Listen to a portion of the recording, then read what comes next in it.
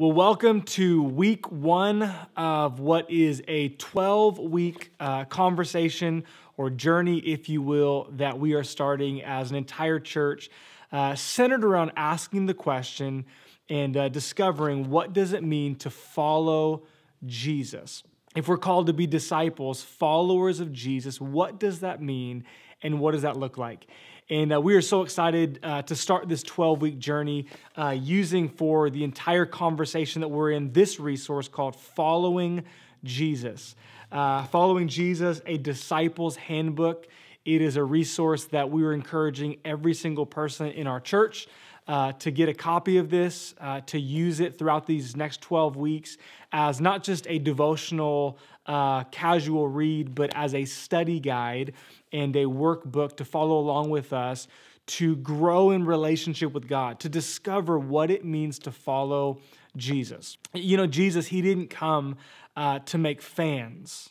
He didn't come to collect groupies and fans that would ooh and ah at his miracles and repost him on Instagram. No, Jesus, he came because he so loved the world that he gave his life that through him we might be reconciled unto God and we might have life eternal.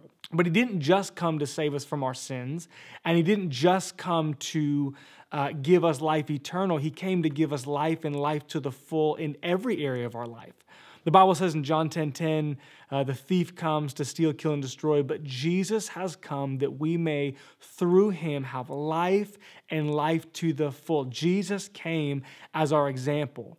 He is, we'll talk about this momentarily, but he is the way, the truth, and the life.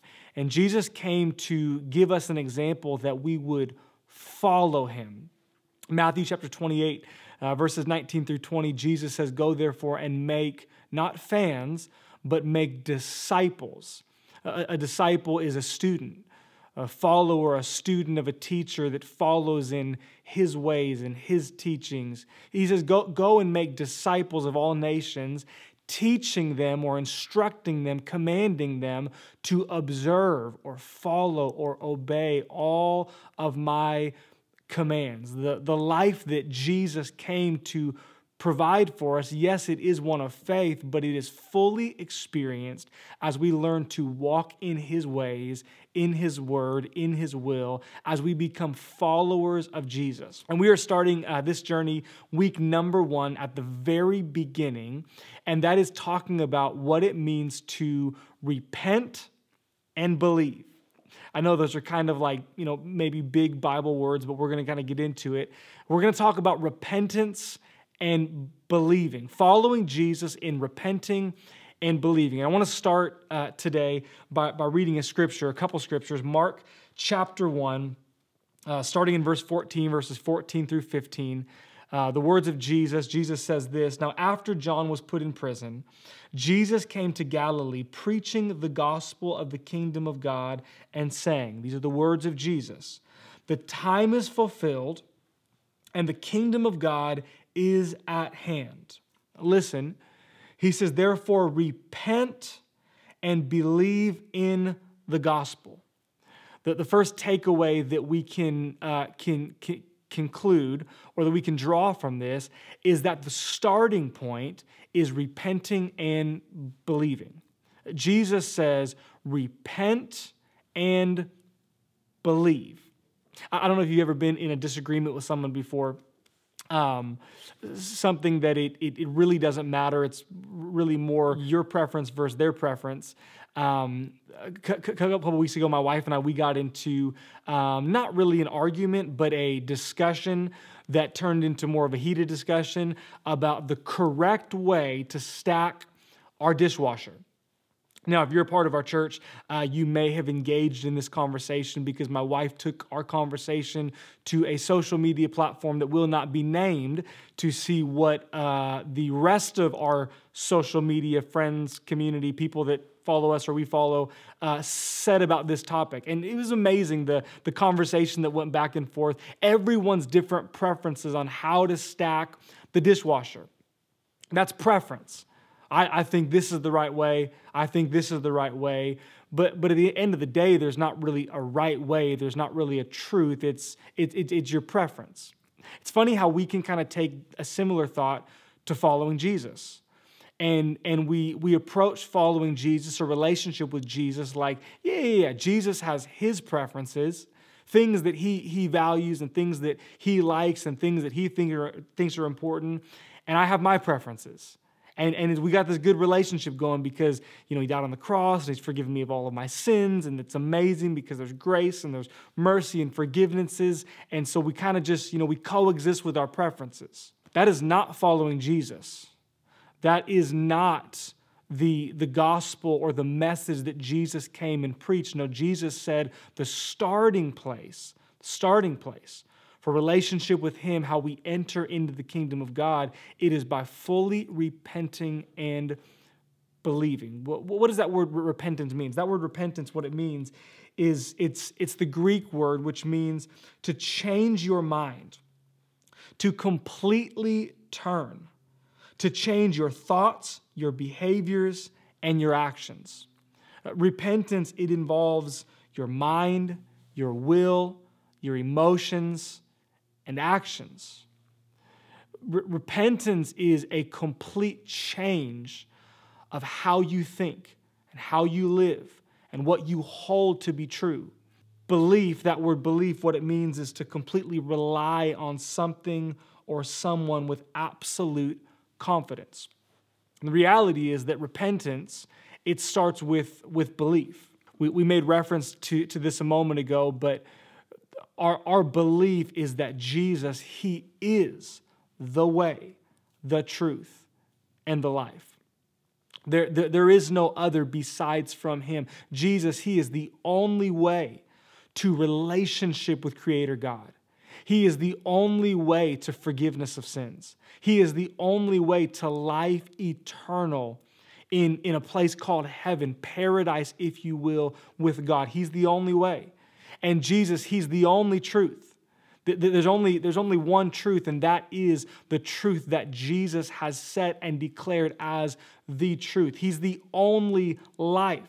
All of us, in a sense, we are searching for joy and fulfillment and satisfaction. And Jesus, he is the only way to life to the full. And repentance, it starts with belief. It starts with the Holy Spirit on the inside, convincing and convicting our hearts of the reality of who Jesus is, and us saying, I fully put my confidence and I fully put my trust. I fully put all of my weight into who Jesus says that he is, into what Jesus has said is truth, and into the life or the way in which Jesus has set forth for me to follow. And that belief, what it does is it causes us to repent. It causes us to, in every area of our life, say, my thoughts and my preferences and my opinions and what culture says and what I was raised to think and raised to believe, it says this over here. But I have a belief and a conviction in the reality of Jesus now. And these two, they don't coexist. This is not my preference and his preference and we're just living together. No. Because I believe in Jesus and am convinced of his reality, I'm fully turning from my ways to him and to his ways. Here's the second conclusion or thought that I'd like to bring to our attention, and that is this, that repentance, it is not a one-time thing, but it is an ongoing process. We won't read these verses, but two scriptures that I can think of that I'll make reference to is Romans chapter 12, verses 1 and 2.